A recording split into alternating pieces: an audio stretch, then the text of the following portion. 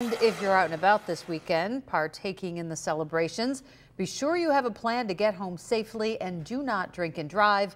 Over the weekend, there will be an increased presence of state troopers and sobriety checkpoints.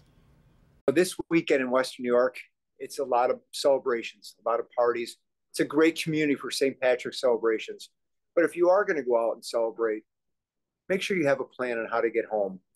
The last thing you want to do is end a great weekend with an accident or an arrest.